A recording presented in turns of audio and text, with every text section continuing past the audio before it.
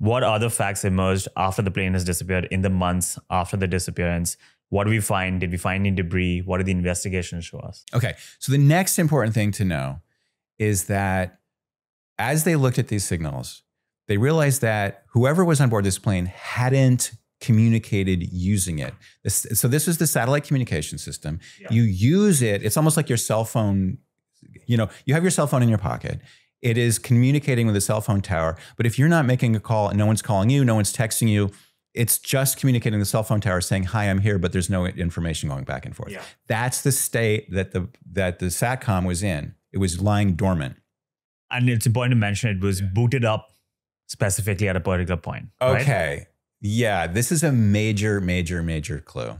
Yeah. But let me say one other thing first before I get to that, which is that because we didn't find out actually until later, the first thing we heard was that they had the data, and then the data hadn't been carrying any messages, but it had been pinging. They were called pings because it's basically like your cell phone just says to the cell phone tower, hey, I'm here. Yeah. If anyone's calling, just this is where I am. Mm-hmm.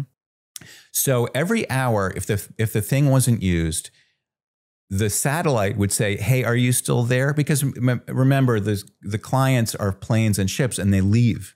So it wants to know, are you still in my area? Because if you're not, I want to stop worrying about you. And so these pings happened automatically. Two calls actually, because Malaysian Airlines was like, where's our plane? And they tried calling the airplane twice. The calls went through into the onboard telephone system. It rang and nobody answered. That could have some significance that we could address later. And now the pilot also tried to reach out and heard static and mumbling, I believe. So after it had, this is a parenthetical, right? Somebody claimed later that he'd called the plane and the plane answered with mumbling. The thing is with a radio, it's not like calling a phone where like I'm calling your phone. And if I hear you mumbling, it's you. A radio, if someone's mumbling, you don't know who it is. So that whole story didn't make any sense, but it did get a lot of AAA. So they looked at these signals, and it turns out that there were two components of the metadata that were significant. This is where I have to really struggle to be concise, because this is where it gets really complicated, and the details of the complications really matter. Yeah. But let me suffice to say that from the metadata, it turned out that due to some unusual circumstances, you could actually determine where this plane went using this metadata. You shouldn't have expected to, but you could. And it showed that it went into a particular part of the Southern Ocean.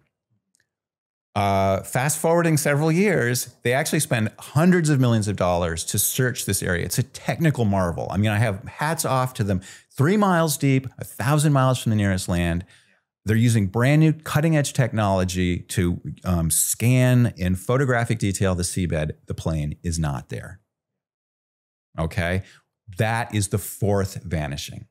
The plane keeps not being where it's supposed to be. I called I have a book about it. Did I call it The Plane That Wasn't There? Yeah, my first Kindle single I did about it was called The Plane That Wasn't There, because it kept not being where it was supposed to be. So it's bafflement after bafflement after bafflement. Now, you mentioned that, okay, so where did this data come from? Everybody assumed when this information was dropped that even though whoever turned off all the other electronic systems that made it go dark from air traffic control screens, they had forgotten or didn't know to turn off the SATCOM system, because most people don't know about it. I've talked to many, many 777 pilots since then, and they don't know that like there's a way to unplug the SATCOM system. However, somebody on board this plane did. They unplugged, they electrically somehow unplugged this box and plugged it back in. And only because of that did the signals resume. This to me is the crux, or one of several core clues in this mystery. Because if you're investigating a mystery where the perpetrator does something, you can reduce the list of possible suspects to those suspects who can do that thing. Yeah, that was done, right? If the person spoke Italian at some point, like then I'm innocent because I don't speak Italian, right? So whoever did this was sophisticated enough to do something that the average 777 captain doesn't know about. And in fact, in my podcast, I talked to a very experienced 777 captain who was actually part of the original flight test program of the 777 when it was first rolled out. He worked with Boeing engineers and talking about the different things you can do with the different planes' different systems. And he was like, I wouldn't know how to do this, or I would never do this. He would never do this. A captain, a normal 777 captain would not do this thing, which kind of cuts against the idea that it was the pilot, the captain, Zaharie Ahmed Shah. So already I'm like, okay, this is much weirder. I'm thinking this is much weirder. And you're hearing a lot of people talking about, well, because listen, everyone is talking about what happened to this plane. What could have been the explanation for why this plane disappeared? And what you're hearing a lot in the different forums, I was running a forum myself, Occam's razor. Simple explanations are best. People are saying like statistically, it's probably mechanical failure, right? And that approach is dead wrong. You know, you can't take a statistical approach to a unique event. You know, statistically, nobody discovers relativity, you know, or solves the mystery of quantum mechanics. So like nobody does it. So the chances that Niels Bohr did it are very, very low. Yeah. Well, okay, human beings do unique things all the time. So I guess I've been trying to argue from very early on that this is a deeply strange case. It's complicated. Now I mentioned that the scientists were able to interpret this Inmarsat data to tell you where the plane went. The way that they did that is complicated. They published scientific papers about it. Most people haven't read those papers. If you publish a book or do a podcast without having understood what their methodology was, you're really making noise without anything behind it. One thing I want to point out about that data, so there's two metrics that you use, right? BFO, burst frequency offset, and BTO, burst timing offset. Using that data, you're not able to pinpoint the exact location, but because of the way, I guess, waves travel, you can pinpoint a concentric circle on the map, and you can pinpoint it will be on a certain arc, right? Using the BFO data. Right. And one of the things you pointed out, we're still not going to go into the theory yet. Okay.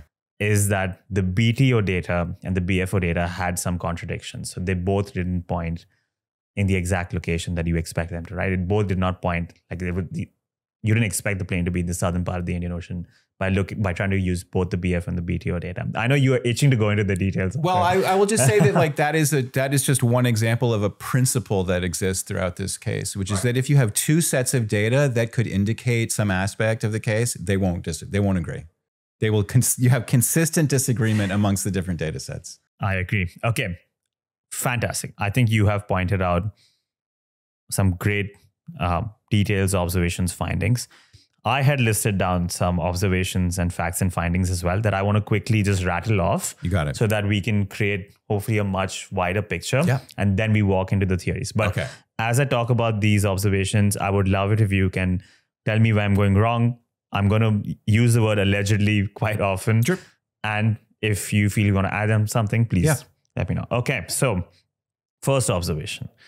When it comes to the cargo, apparently there was a consignment of lithium-ion batteries in the cargo. Yeah. French investigators have also claimed there was a mysterious load of 89 kgs loaded into the flight at the last minute and not scanned. The validity of this claim is still under question. Right. Okay. Second observation. Few facts about the pilot. Authorities found that Captain Zaharie had flown a similar path in his flight simulator at home in the previous month itself, very similar to the actual route that MH370 took. Even though the simulated flight was run into the Indian Ocean all the way till fuel exhaustion, just as speculated with the actual flight, this was labeled as not sinister in nature, as Zaharie had flown thousands of other routes on that simulator. But one thing of note is that this is one of the few parts where Zaharie had apparently manually progressed the flight in that section rather than let the simulator play it out itself. Some people have raised the question whether the simulation report is false or planted, especially because this was revealed nearly 2 years after the plane disappeared. Mm-hmm. One comment about the co-pilot was that this was his first flight without a supervisor. Every flight he's been on before, he's had a minder or a supervisor because he was training, right? And this was going to be his first full-fledged flight. But back to the pilot in command, Captain Zaharie, reports on his character are mixed. Many colleagues and family members describe him as happy, likable, very well respected as a pilot. No red flags in his history at all, which is in strong contrast to when you look at a case like Andres Lubitz, for example. Sure. In hindsight, you can see all the red flags. But even with this pilot, in hindsight, no one could see any red flags. He used to make YouTube videos in his free time. But there have been other reports of some people who have said that he was lonely, separated from his wife, and often confided in friends that he was depressed and used to pace around in an empty room. This is all alleged. Allegedly, his wife and kids moved out of their house the day before, not confirmed. And he was known to have extramarital affairs, not confirmed, with the cabin crew. Her observation. Some people, including you, have raised the questions about the validity of the Inmarsat data. We just spoke about that, especially the contradictions between it. I'm going to put an asterisk on that one, but we good. Okay, yeah.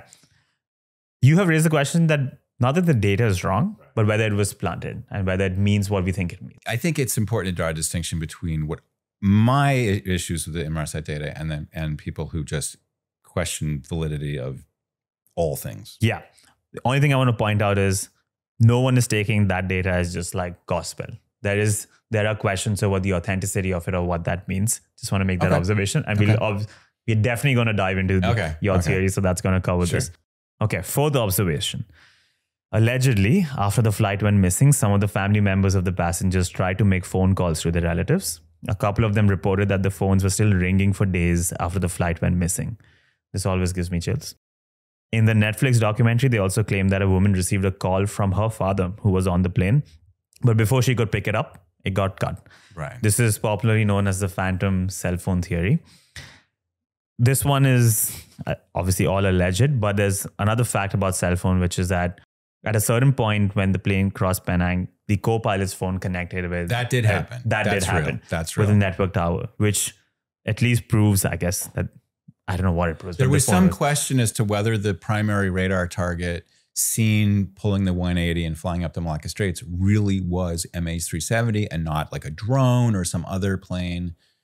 The Malaysian authorities themselves said that the reason it took them so long to announce that this data had been observed was that they weren't 100% sure it was MH370.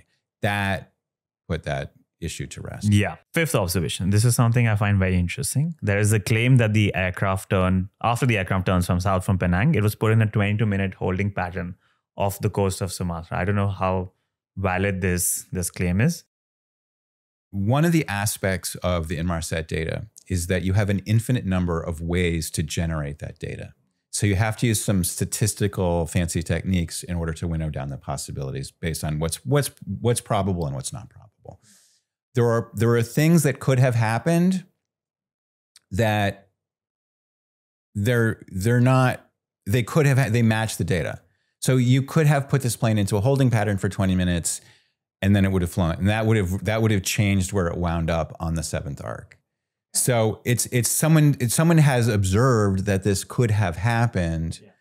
And if you want to think about the universe of all the possible endpoints that this plane could have had, that would be why did this theory get a lot of wind? Because there have been a lot of reports about this holding pattern off the coast of Sumatra. I mean, you could take a holding pattern at any point in the arc always. Why this one in particular? Well, so what tends to happen is that a person will come up with an idea and then they'll say that this idea is what happened. And that's a problem. We have to, ideally we can recognize the difference between a possibility and a theory or just an explanation, Yeah. Okay, noted. Listen, I came here to your awesome studio to talk to you today, and I might have stopped at 59th Street Station to get a bagel. So then you go on the network news and say, Jeff got a bagel at 59th Street. Why do you think that? I mean, I could have. You have no reason to think that. It's among the many possibilities that could have happened. In fact, it didn't happen. Gotcha. This is again alleged, residents of a remote island in Maldives called Kudahuadu in the Dhal atoll reportedly saw a low-flying jumbo jet on the morning of March 9th. Yeah. A lot of questions about the validity of this claim. Seventh observation, I must mention that many people have raised questions about the authenticity of the data that's been presented, The investigations conducted by the Malaysian authorities, a lot of people have said it was incompetent, a lot of obfuscation of facts, whether the reports were edited, changed to make themselves look good or not. A lot of people have raised those questions. All the authorities in question have come in question. The official narrative, in quotes, is under a lot of scrutiny. Must point that out for sure. And one more observation, which is about the debris. Yeah. An American named Blaine Gibson was surprisingly lucky enough to find a lot of debris very quickly after so many people have been looking for it. Right. One of the most conclusive pieces of evidence that was found was this flaperon that was found on the French island. Not by him, but yeah. Not by him. Right. On the French island of Reunion. I don't know. Pardon my French. The interesting thing about that piece of debris is that you have said that it's definitely from that plane. It's been proven that it's from MH370. I mean, there are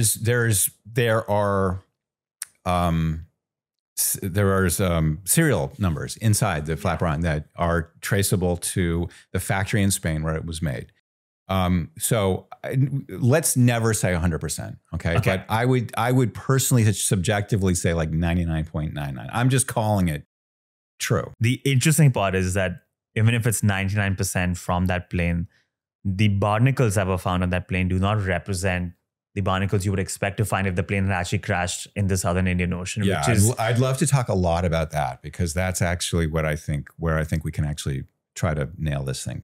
We'll park that aside because we are going to talk about your project. Okay. So that's the place to talk. But I wanted to bring that out, that this did happen. This is where I should say, and I should have said it way up top, I think we can solve this mystery. I'm here not just to, gab and flap my jaws. I want to solve this plane. I want to find this plane and I want to try to convince people that we found it. And I think I'm trying to convince people that there's a methodology that is fruitful and that there's questions we can ask and data that we can obtain that we can solve it. Yeah, this is definitely an exciting project. So we will talk about it. Okay. But I wanted to bring up the debris because I'm sure in some of the theories this might come up. Right. Okay. I think we have covered all the observations. Is there anything else you want to add or we can go into the theories? So let's go back. Okay, cargo. There was mysterious cargo, mangosteens, lithium batteries, all these strange things. Here's the thing. As you're trying to solve a mystery, you collect all the evidence you can, and then you try to construct hypotheses from it. Not every fact is going to fit into your hypothesis. You're going to find evidence that is not probative one way or the other. One of the most popular YouTube videos about this mystery by a very talented YouTuber named Mentor Pilot, he spends a lot of his mystery talking about this call that was made between Zahari and air traffic control. And he wonders like why he made this call. It's strange, but it doesn't shed light on any possible theory. So why worry about it? Were there weird mangosteens on board the plane? Yeah, there was weird mangosteens on board the plane. We don't really know why, but it doesn't help us resolve what happened one way or the other. It's irrelevant, is I guess what I'm saying. Okay. People come to me and they say, hey, there were all these software engineers on board the plane. You should look into it. And I say, look into what? If you want me to explain how they took the plane, I don't see any way that they could have taken the plane. Did somebody want to steal them? Maybe. But that doesn't tell me how those other people who supposedly wanted to hijack these people did it. I think you get my point. So that's the comment on the cargo. Any comments about the pilot or the co-pilot? We don't. Yeah, you raised the point that there was no red flags about Zahari. That's true. Some people have. I think it's irresponsible. There was one famous American aviation journalist who said, "Oh, I had this anonymous source who says that he was having a marriage." This is the problem with anonymous sources: is that a lot of times what will happen is, I know this has happened. I've heard about this. You say to someone like, you're Zahari's used to work with Zahari. And I say to you, what do you think happened? And you say, I think Zahari took it. And my assumption is like, oh, a guy who used to work with him thinks he took it. Why do you think he took it? Because the news all says that he did. And so you shouldn't think that just because somebody says something, that means they have any informed basis for saying it. We have no confirmation of any kind of marital problems, debts, mental illness, anything that would make this guy do such a heinous and unthinkable act. There are cases of airplane pilots flying their plane into the ground to kill themselves and everyone aboard. They're incredibly rare, and they involve people who are on the edge of mental instability. That is, I mean, there was one just actually quite recently where a guy tried to like deploy the fire extinguishers aboard the engines of a plane. That's happened last year. And yeah, there's no signs of that, which is kind of I did an episode of my podcast about the dog that didn't bark in the night.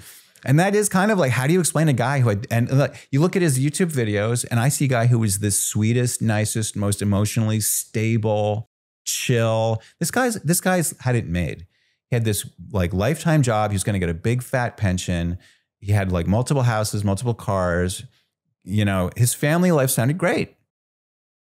Yeah, it's one of those cases where you see what you want to see. I saw the same thing, but there are people who see his videos about plugging a window and they're like, oh, why is he in the newspapers? The headlines are sending a message. Exactly. So I know. there was one piece of evidence, and I was the one who first publicized it. It was about the fact that he had this flight simulator. And there was a month before he took the plane, supposedly he took the plane, he flew a flight that, as you said accurately, wound up in the Southern Ocean with zero fuel. And there's a lot of questions. Why don't we have more of this data? What can we have more information, please, Malaysian authorities, about the provenance of this data and so on? However, I would say that, again, it's all in the eye of the beholder. Is it proof positive? Now, this is not a flight that went to Agari and did a 180 and went up the Malacca Straits. This is a flight that just went up the Malacca Straits without that sort of whole Agari part, which is really a baffling and hard to explain part. Yeah. And after he did that flight, it's worth noting, he did other flights. He did a kind of recreational flight in a DC-3. He did another flight, I think, in a 737. And to me, I'm like, if you're planning to kill yourself and you're using this flight simulator to kind of practice killing yourself, do you then just for sheer amusement, do something else? Yeah. Something that people who are depressed enough to be suicidal experience is a condition called anhedonia. You don't feel pleasure. So you're not, I mean, you're actually in a state of agony. You mentioned Andreas Lubitz, who flew his plane into the Alps and killed everyone on board. He was at the edge of his rope, at the end of his rope, because he thought that his career was over. He thought he wasn't going to be a pilot anymore. He was going to lose his identity. He wasn't playing Mario Kart. You know what I'm saying? Yeah. So I do feel that although I do think this is the only damning evidence against Zaharie, and I think it definitely deserves consideration, careful consideration. I would like to know more about it. I don't think it's the smoking gun that some people think it is.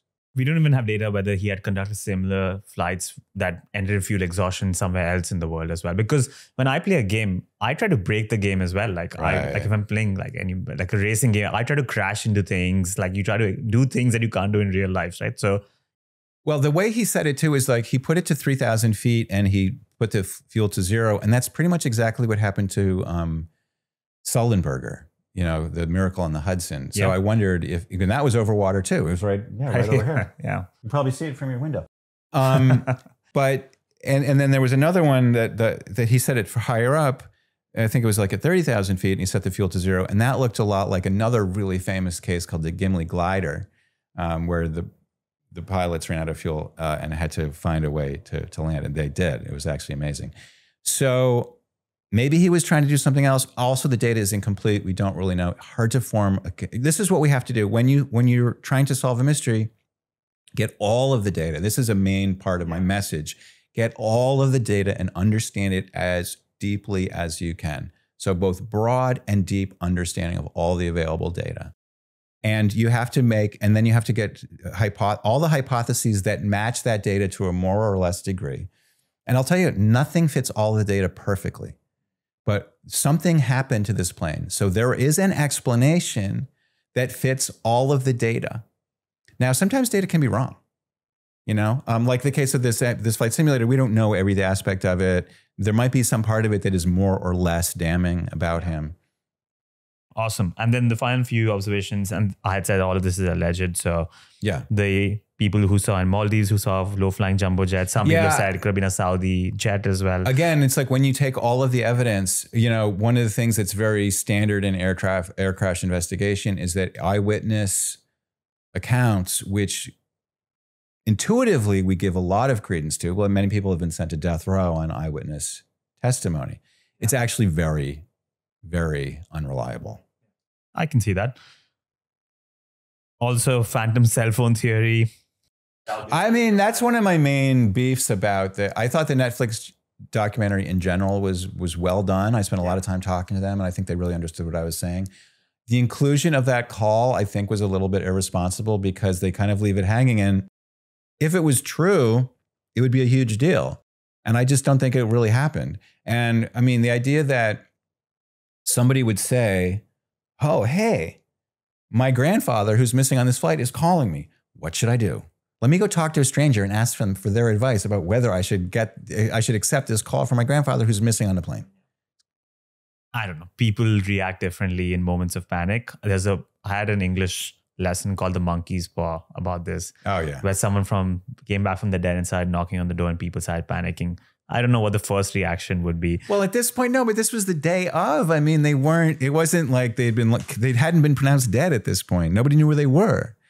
So, but let me also say that what we tend to forget now, because we have much more clarity now on what happened. At the time, it was a swirl of rumors. Many, many reports in the reliable media turned out not to be true.